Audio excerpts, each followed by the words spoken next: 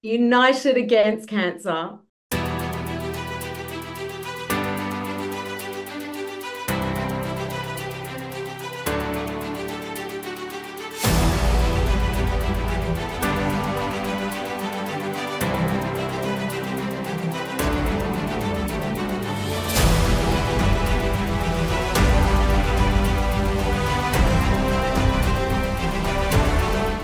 Welcome to the United Against Cancer series. My name is Zainab Shinkafi-Bagudu. I'm a pediatrician, a child health specialist, and a cancer advocate, a board member of the Union for International Cancer Control, and dedicated to improving cancer control and closing the disparities that we're facing globally when it comes to different cancers.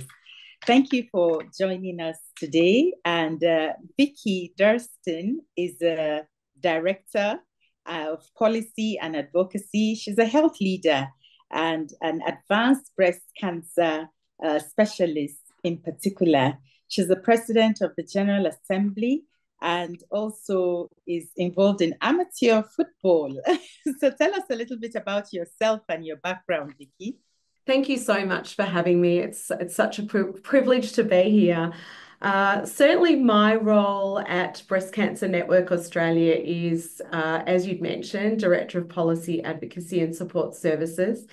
I have a background in health administration and health management, but my love for many, many years has been in cancer care and as a registered nurse working in both the public and private healthcare systems. And so bring that clinical context to this role in policy and advocacy at Breast Cancer Network Australia. So enjoy the role thoroughly. I've been in this role now for just on 4.5 years. And the role is to really work to drive the advocacy agenda for breast cancer in Australia, but leveraging off those with a lived experience and providing the very best in information and support for those people affected. Oh, that's very interesting. We're seeing a more prominent role played by patients with lived experiences and helping to shape and influence policies. So it's people like you that bring them together and actually translate the experiences they've had across the spectrum into policies that can improve the outcome in countries. And when you say breast cancer in Australia, of course, Australia is a high income country, a lot of high end technology available. But we also know that you have Indigenous populations, so it would be helpful if we have a little background about the picture of breast cancer in Australia. What we know in Australia is that 1 in 7 women will be diagnosed with breast cancer in Australia. And what we do know is that we have people living in rural and regional parts of Australia. And so we know that disparities and access to care is very different for people living in those different regions and also in different cultural contexts. So we have Aboriginal and Torres Strait Islander communities. We also have our culturally linguistic diverse communities as well. We also consider those with disability as well as those from LGBTIQ plus communities as well. So when we think about our advocacy, our information and support, we really need to cut through all those different groups and diverse populations, as well as considering location and where people might live and the access to treatment and care that they're looking for. When we know that clinical trials are often in the metro areas or metro cities and often sometimes challenging to access in rural and regional parts of Australia. So those disparities create the inequities across this country. And so that is something that we always grapple with in the cancer control area of our work that we do. Yeah, I'd imagine so. We face a lot of socioeconomic and cultural barriers that have to be considered when putting in place policies or even implementing them. And as you mentioned, you have a very wide range of people, both in terms of economic capacity, location, geography, and that can make it sometimes complex. So what would you say are the socio-economic factors that influence breast cancer outcomes that you have particularly addressed in the association, as well as being in the position that you're in the ABC Alliance? And how have you used what strategies have you employed in particular to address these wide disparities? Yeah, look, it's a really interesting question, and I'm not sure I have all the answers, but we certainly endeavour to work with our partners. You know, it is something that no one can do on their own. I really feel strongly about that it is working with the health systems, and we have a federated model within Australia where we have state-based health systems. But also, it's what are the learnings that can be shared. So when we talk about the role that we play globally on the ABC Global Alliance with our partners in metastatic breast cancer, and we know the disparities for metastatic breast cancer are wider than those with early breast cancer. When we think about the Lancet Breast Cancer Commission talked about these widening disparities for people with metastatic disease. Those learnings, I think, can be shared in the sense that we want to work to understand some foundational data. So globally, what we're trying to do, and we've started advocating for this is an example in Australia, where we want to try and establish some baseline data of understanding how many people are living with metastatic breast cancer, and being able to share that methodology around the world so that we can now ensure that those people become visible. Right now, those people are actually in our data systems invisible. The campaign that we ran last year was I count, I am counted, I want to be counted. And in order to be able to ensure that we can understand those unmet needs of all groups, whether it's metastatic, whether it's our Aboriginal and Torres Strait Islander groups, whatever groups they may be, they need to be counted in our data systems. And so to inform our policy, to inform priority planning for service delivery, for supportive care, to understand what their unmet needs, we want to get that real foundational piece sorted.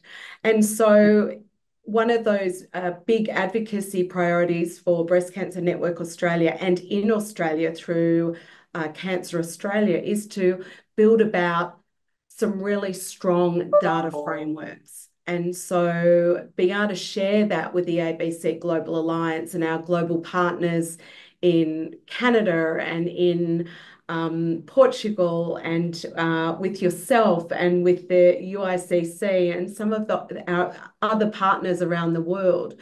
I think that foundational data is important, because then we can start really diving into understanding what some of those social economic needs are, but also what those unmet needs in different countries might look like. Oh, yes, I feel absolutely. like I'm going all over the place. No, it's amazing. It's because of the type of work that you're doing. Once you're involved in policy, you have to go all over the place. And in a country that is so large and diverse, it's important that we cover, like you rightly said, the unmet needs. In that response, you talked about the Lancet Commission on Breast Cancer, and also the role of Breast Cancer Network Australia. Can we know a bit more about how that has helped you to amplify, or should I say network globally?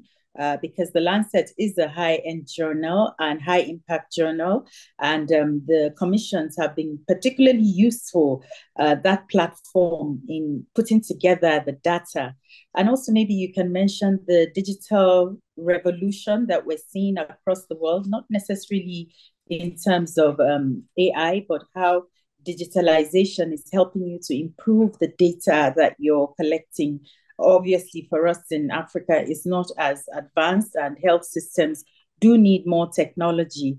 So a lot of questions rammed in there, a bit about the Lancet Commission and the impacts of Breast Cancer Network Australia, as well as the digitalization of your data. So what we learned from the Lancet Breast Cancer Commission report is that the notion that breast cancer has been solved is not accurate.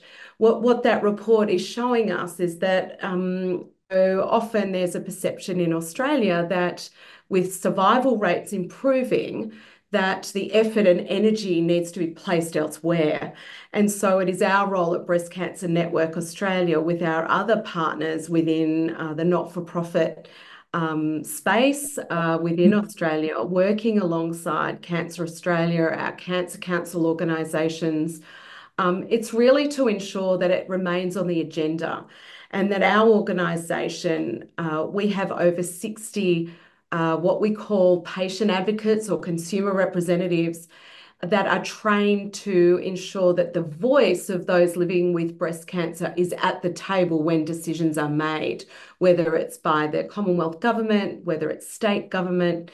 They work with researchers to inform that that voice is always front and centre, that they can ensure that that lived experience is not lost in all of this and the decision making. But getting back to the report and what we're seeing is we've still got a long way to go, and these disparities are widening. We know in Australia, the economic climate is challenging. We know our health system around our country is under enormous pressure following the COVID pandemic, I should say.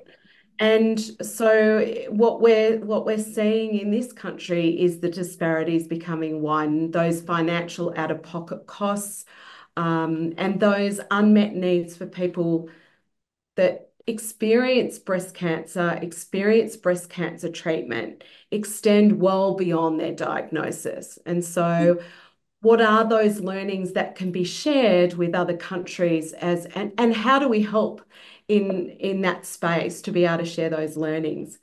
To your next question around leveraging data and leveraging digital, I think certainly with Australia, we're on the cusp of real change around digital information and digital resourcing. And I think what we're seeing in AI is patients that are looking for that information. They're looking to understand when I'm first diagnosed or I'm going through treatment, how can I get information in a timely way? What we would say is we want people to ensure that they're getting the reliable and best evidence information that's right for them by reputable resources like our cancer control agencies, like Breast Cancer Network Australia. And we're really leveraging that digital, I suppose, mechanism or platform to be able to do that through our websites, etc. So that is something that we're working with the ABC Global Alliance, where we're sharing around the world our digital resources so that we can have them all housed in one location so people from around the world in different languages can access that evidence resources. Don't forget to like, comment, share, and subscribe to OncoDaily on YouTube. Hit the bell icon to stay updated.